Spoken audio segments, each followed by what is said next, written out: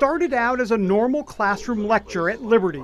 I'll come out and we'll do this and work on it together. Two doctors discussing a groundbreaking procedure called Noble Stitch, where holes in a patient's heart can be literally stitched together using a long suture catheter that enters through the groin area.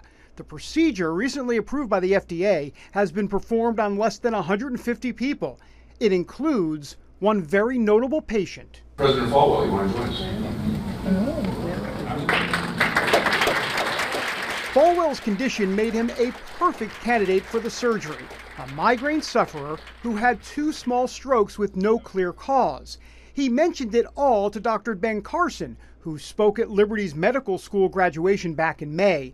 The good doctor recommended the trend-setting procedure. If Ben Carson hadn't come to speak here, I never would have found the problem.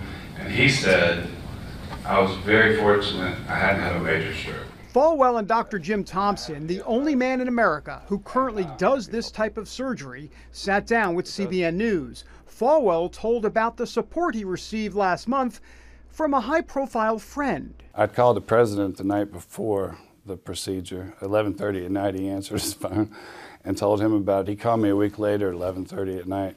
He said, Jerry, I need you. You got to take care of yourself. How'd it go?